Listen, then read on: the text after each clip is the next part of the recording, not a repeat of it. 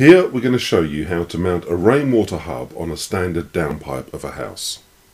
Once you've selected the downpipe, you need to decide how high you want to mount the rainwater hub, remembering that the bottom of the rainwater hub should be slightly higher than the top of the first water butt that you're intending to fill. So the first thing to do is to measure a 70 centimetre section of the downpipe, mark it with the chalk that we provide you, and cut this out. We then need to mount the wall bracket, and we do this by holding it up against the wall approximately 1 inch below the top section of downpipe and marking with the chalk through the 2 vertical slots.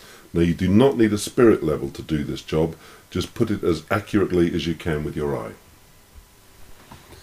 You then need to drill in the centre of these chalk marks, insert the wall plugs and fix the wall bracket with the countersunk screws that we provide. You don't need to completely tighten this at the moment because this wall bracket is adjustable if you find that the rainwater hub does not sit perfectly straight on the wall. So the next thing to do is actually clip on the rainwater hub, and you do this by holding it up at an approximate 90-degree angle to the wall and clipping it onto the bracket, allowing it to fall back down flush with the wall when you can stand back and check whether it's straight or not. If it's not, unclip it, make whatever adjustments are necessary with the wall bracket until you're happy with the fixture.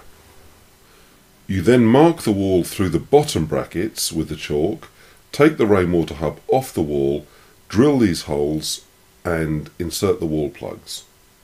Once you've done that, you can re-hang the rainwater hub for the final time. So the final things to do are just to reattach the bottom section of downpipe, screw in the bottom fixing bracket, attach the taps so that they sit vertically in position, and then pop in the debris filter. This installation is now complete.